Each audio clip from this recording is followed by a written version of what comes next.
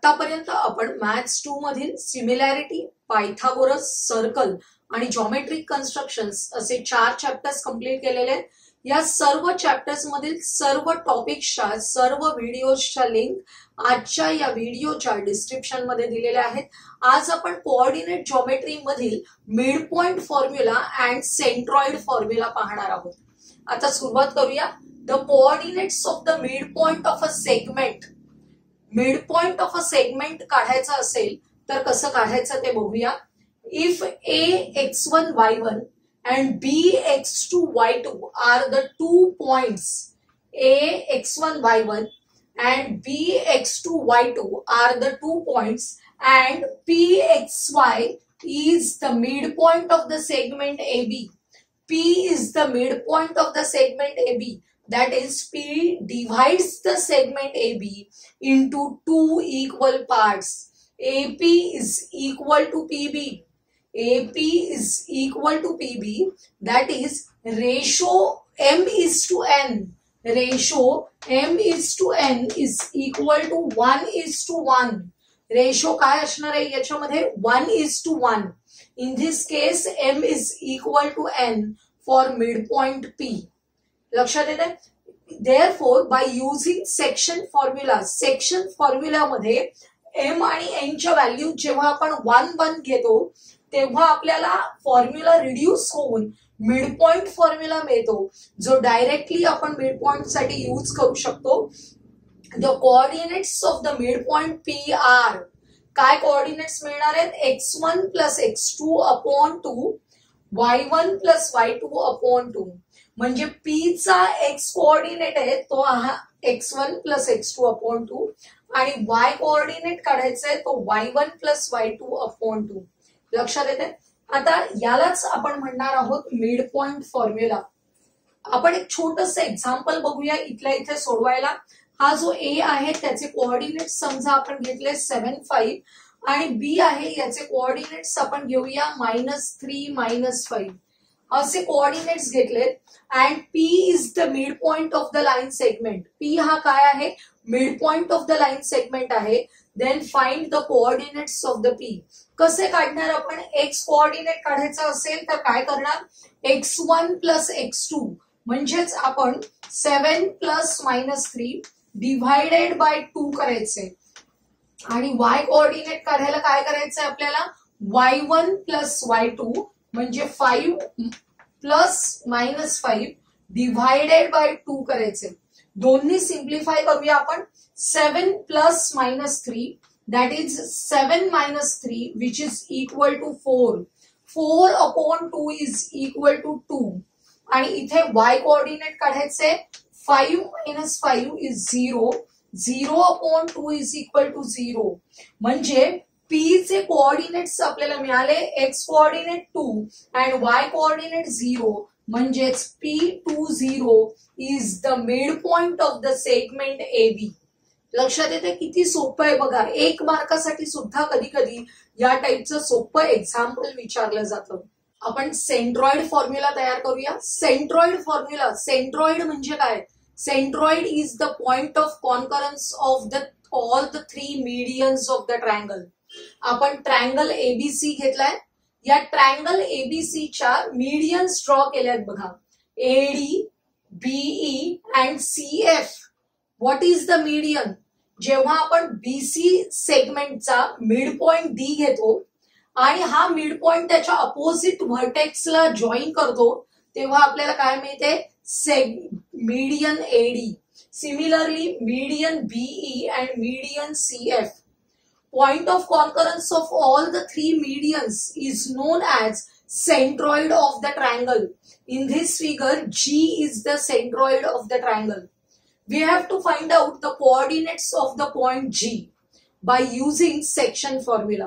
बघा, अगोदर आपल्याला माहिती आहे D is the midpoint of the segment BC. मग आपण D काढू शकतो directly by using midpoint formula. काय करणार? x2 plus x3 divided by 2. y coordinate काढण्यासाठी y2 plus y3 divided by 2. आता फक्त तुम्ही हा एडी लक्षात घ्या. हा एडी मीडियन आहे त्याच्यावर हा जी पॉइंट आहे which डिव्हाइड्स the median into 2:1 ratio. आपण शिकलेलो आहोत AG upon GD is equal to 2/1. Centroid divides the median of the triangle in the ratio 2:1. हा 2:1 रेशो लक्षात घ्यायचा आहे, हा पॉइंट A लक्षात घ्यायचा आहे, हा D लक्षात घ्यायचा आहे. And by using the section formula, we find the coordinates of point G, which are x and y. ते आपण जेव्हा फाइंड आउट करतो तेव्हा x ची व्हॅल्यू मिळते x1 plus x2 plus x3 divided by 3 आणि y ची व्हॅल्यू मिळते y1 plus y2 plus y3 divided by 3. And this is called the centroid formula. तुम्हाला डेरिव्हेशन वगैरे येणार नाहीये, डायरेक्टली एक्झाम्पल्स मध्ये हा फॉर्म्युला यूज करायचे to find the centroid of the triangle. त्यामुळे आपण एक असं छोटं एक्झाम्पल घेऊया. हा पॉइंट A घेतलेला आहे, समजा आपण सोपा घेऊ 2, 5. त्यानंतर पॉइंट B आहे तो आपण घेतला 3, 3 आणि पॉइंट C घेतोय आपण 5, 1. असे सोपे पॉइंट्स घेतलेत आणि तुम्हाला सांगितलंय find the coordinates of the centroid. सेंट्रॉइडचे coordinates काढायला सांगितलेत. आपण हा फॉर्म्युला डायरेक्टली यूज करतोय for x coordinate of G, x1 plus x2 plus x3 upon 3. आता याचा x1 किती आहे 2 प्लस x2 आहे 3 प्लस x3 आहे 5 अपॉन 3. ऍडिशन करूया 10/3 असा आन्सर येणार आहे. आता आपण y कोऑर्डिनेट ऑफ G काढूया. इथे y कोऑर्डिनेट्स बघा y1 that is 5 plus y2 3 plus y3 1 upon 3. Addition करायची आहे 5 plus 3 8 plus 1 9 9 upon 3 is equal to 3. म्हणजेच जी सेंट्रॉइड आहे त्याचे कोऑर्डिनेट्स मिळाले 10/3 अँड 3. अशा प्रकारे तुम्ही कोऑर्डिनेट्स काढू शकता by using the centroid formula. अतिशय सोपं 1 किंवा 2 मार्काचं एक्झाम्पल तुम्हाला पेपरला येऊ शकतं. क्वेश्चन नंबर 1 बघूया. Point P is the center of the circle and AB is a diameter. Find the coordinates of point B if the coordinates of point A and P are 2, -3 and -2, 0 respectively. आपण figure काढूया म्हणजे लगेच आपल्या लक्षात येईल. P is the center of the circle and AB is a diameter of the circle. आपल्याला coordinates दिलेले आहेत ते मी इथे लिहून घेतलेले आहेत. Point P is the center of the circle. That means P divides the segment AB into 2 equal parts. That is, P is the midpoint of the segment AB. P हा त्या सेगमेंट AB चा काय आहे midpoint आहे. म्हणजे आपण coordinates of P काढण्यासाठी कोणता फॉर्म्युला यूज करायला पाहिजे मिडपॉइंट फॉर्म्युला. अतिशय सोपा फॉर्म्युला आहे. आपल्याला ऍक्च्युली P चे कोऑर्डिनेट्स दिलेत पण त्याचा यूज करून आपल्याला या पॉइंट B चे कोऑर्डिनेट्स काढायचे. आपण अज्युम करतोय लेट BXY. B चे कोऑर्डिनेट्स माहित नाहीयेत. That coordinates R X and Y. आपल्याला बघा मिडपॉइंट फॉर्म्युला वापरतोय. कसा वापरायचा? P चा X coordinate that is -2 is equal to 2 plus X divided by 2. आता क्रॉस मल्टिप्लिकेशन केलं -2 into 2 is equal to 2 plus x. -2 into 2 is -4 is equal to 2 plus x. Plus 2 opposite side ला आले -2 होतील. -4 -2 -6. That is x is equal to -6. आपल्याला x ची value मिळाली. आता इकडे y ची व्हॅल्यू काढण्यासाठी काय करायचं बघा. या P चा y कोऑर्डिनेट घ्यायचा which is equal to 0. 0 is equal to याचा y कोऑर्डिनेट -3 हा y -3 plus y upon 2. Cross multiplication करा. 0 into 2 is 0 which is equal to -3 plus y. Statement आपण सरळ करून घेऊया. -3 plus y is equal to 0. That is y is equal to -3 opposite साइडला गेले +3 झाले. आपल्याला पॉइंट B चे कोऑर्डिनेट्स x अँड y काढायचे होते. x कोऑर्डिनेट मिळाला -6 आणि y कोऑर्डिनेट मिळाला +3. Therefore, The coordinates of the point B are -6, 3. अतिशय सोपं एक्झाम्पल आहे. याच्यामध्ये महत्वाची गोष्ट काय आहे? The centre of the circle is the mid point of the diameter. Centre of the circle is the mid point of the diameter. त्यामुळे आपल्याला यूज करायचे mid point formula. Next question, find the centroid of the triangle. अतिशय सोपा 2 मार्काचा प्रश्न आहे. 3 points दिलेत. R the vertices of the triangle. Solution बघूया आपण. लेट हे जे 3 पॉइंट्स आहेत त्यांना A, B, C अशी आपण नावं घेऊया. Late A 3, -5, B 4, 3 and C 11, -4 and let GXY be the centroid. Centroid काढण्यासाठी कोणता फॉर्म्युला यूज करायचा आहे? Centroid formula. Bye centroid formula. Formula काय आहे? x is equal to x1 plus x2 plus x3 divided by 3. Addition of all the x coordinates. सगळ्या x coordinates addition करायचे. 3 plus 4 plus 11 divided by 3. 3 plus 4 plus 11 divided by 3 किती झाले? 18 divided by 3 which is equal to 6. आता y coordinate बघायचंय. सगळ्यांचे y coordinate घ्यायचे आहेत आपण. काय आहेत? -5 plus 3 -4. या सगळ्यांची ऍडिशन करूया. -5 plus 3 plus of -4 divided by 3. Me minus आहेत त्यांना ऍड करून घेते. -5 -4 that is -9 plus 3. -9 plus 3 is equal to -6 divided by 3 is equal to -2. Therefore, the coordinates of the centroid are 6 and -2. Question number 3. In triangle ABC, G आपण कशासाठी लिहितो? For centroid. G -4, -7 is the centroid. A and B are given. Then find the coordinates of point C. C चे coordinates आपल्याला काढायचे. बघा A, B and G आपण लिहून घेतले. According to that, x1 is equal to -14, y1 -19, x2 plus 3, y2 plus 5. G चे coordinates आपण घेतोय x आणि y, which are x is equal to -4, y is equal to -7. आता लेट C चे coordinates आपल्याला काढायचे. ते आपण x3, y3 घेऊया. Therefore, by centroid formula, x is equal to x1 plus x2 plus x3 divided by 3. x1 किती आहे बघा? -14. x2 आहे +3. -14 plus 3 plus x3 divided by 3. And x म्हणजे आपल्या G चा x कोऑर्डिनेट किती आहे? -4. आता क्रॉस मल्टिप्लिकेशन करूया. -4 into 3 -12. -14 plus 3 -11 plus x3. इथे -11 अपोजिट साइडला आले, प्लस झाले. -12 plus 11 that is -1. x3 ची व्हॅल्यू मिळाली -1. आता आपण y काढूया. y is equal to y1 plus y2 plus y3 divided by 3. y is the y coordinate of G, that is -7. -7 घ्यायचे.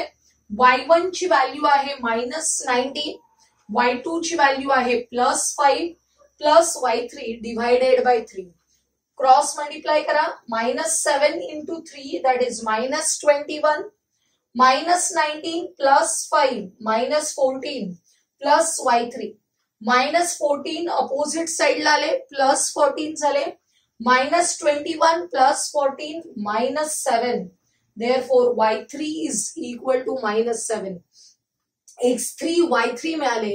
हे काय आहेत? Coordinates of the point C. खाली आन्सर लिहायचं. Therefore, the coordinates of point C are -1 and -7. Last question. If A and B are given, find the coordinates of the points which divide segment AB into 4 equal parts. आपण last video मध्ये 3 equal parts बघितलेले. आज आपण 4 equal parts असेल तेव्हा काय करायचं बघायचंय. 4 इक्वल पार्ट्स करायचे. तुम्हाला तेच एक्झाम्पल घेते की आपल्याकडे फ्रेंडशिप बँड आहे, त्याचे 4 इक्वल पार्ट्स करायचे असतील तर तो बँड किती पॉइंटला कट केला पाहिजे. अर्थातच आपल्याला 3 पॉइंट्स मध्ये कट करावं लागेल, point P, Q and R, की ज्या योगे AP is equal to P Q is equal to Q R is equal to R B होईल. लक्षात येते. तर अशा प्रकारे जे पॉइंट पी क्यू आर आहेत त्याचे कोऑर्डिनेट्स आपण घेतलेत x1 y1, x2 y2 and x3 y3. Point A and बी चे कोऑर्डिनेट्स आपल्याला दिलेले आहेत. लक्षात घ्या. आता हे सुरुवातीचं आपण सर्व लिहून घ्यायचंय. इथे हा ए बी सेगमेंट आहे, त्याचे जर 4 इक्वल पार्ट्स केलेत आपण, तर या पॉइंट क्यू कडे लक्ष द्या. पॉइंट क्यू काय करणार आहे, point Q डिव्हाइड्स the segment A B into 2 equal parts. लक्षात येते. अगोदर आपण रिबिन घ्यायची, ती पॉइंट क्यू वर कट करायची, which is the mid point of segment A B. मग आपल्याला 2 पार्ट्स मिळाले, ए क्यू अँड क्यू बी. मग ए क्यू हा पार्ट घ्यायचा, तो त्याच्या मिड पॉइंटला म्हणजे पी ला कट करायचा, आणि क्यू बी हा पार्ट परत त्याच्या मिड पॉइंटला म्हणजे आर ला कट करायचा. थोडक्यात आपल्याला पॉइंट्स पी क्यू आर काढण्यासाठी सगळीकडे फक्त मिड पॉइंट फॉर्म्युला वापरायचे. आपण स्टेप बाय स्टेप अगोदर पॉइंट क्यू काढूया. पॉइंट क्यू काढण्यासाठी Q is the mid point of segment A B. Therefore by mid point formula Q चा एक्स कोऑर्डिनेट आहे x2. x2 is equal to -14 plus 6 divided by 2, that is -8/2, which is equal to -4. Y coordinate of Q is y2. y2 is equal to -10 plus -2, -10 -2 -12 divided by 2, which is equal to -6. म्हणजेच the coordinates of Q are -4 -6. मी इथे लिहून घेणार आहे -4 -6, कारण आता हा फळा मला पुसावा लागणार आहे आपल्याला पुढचा पार्ट पाहण्यासाठी. आपल्या क्वेश्चन 4 चाच अर्धा भाग आपल्याला झालेला आहे. आपण काय केलं, point Q is the mid point of the segment A B. Therefore by using mid point formula coordinates of Q मिळालेत आपल्याला -4 -6. आता नेक्स्ट स्टेप फॉलो करायची आहे. Point P is the midpoint of segment AQ. Point P is the midpoint of segment AQ. Therefore, by midpoint formula, x1, P चा x coordinate आहे x1. x1 is equal to -14 -4 plus divided by 2. इथे -18 divided by 2 -9 मिळालं. आता y1 ची value काढायची आहे, -10 plus -6 divided by 2. -10 -6 addition झाली, -16 divided by 2 is -8. आपल्याला x1 y1 मिळाले -9 -8. आता आपण पुढे बघूया. R is the midpoint of segment QB. R is the midpoint of segment QB. Therefore, by midpoint formula, R चा x coordinate x3. x3 is equal to -4 plus 6 divided by 2. That is 2/2 equal to 1. Y coordinate y3 is equal to -6 plus -2. -6 -2 -8 divided by 2. That is -4. बघा x3 y3 च्या values आपल्याला मिळाले, म्हणजेच point R चे coordinates 1 and -4 झाले. आपल्याला काय हवं होतं बघा, पॉइंट पी चे, क्यू चे, आर चे coordinates which डिव्हाइड्स the segment A B into 4 equal parts. ते आपल्याला मिळालेले आहेत. The coordinates of the points which डिव्हाइड्स the segment A B into 4 equal parts R -9 -8, त्यानंतर क्यू आहे -4 -6, आणि आर पॉइंट मिळालाय आपल्याला 1 -4. आजच्या या व्हिडिओमध्ये आपण मिड पॉइंट फॉर्म्युला आणि सेंट्रॉइड फॉर्म्युला याच्यावर बेस असलेले एक्झाम्पल्स बघितले. आजचा हा व्हिडिओ तुम्हाला आवडला असेल तर लाईक करा, तुमच्या मित्रमैत्रिणींना शेअर करा आणि पुढील महत्त्वाचे व्हिडिओज पाहण्यासाठी आपल्या चॅनलला सबस्क्राईब करायला विसरू नका.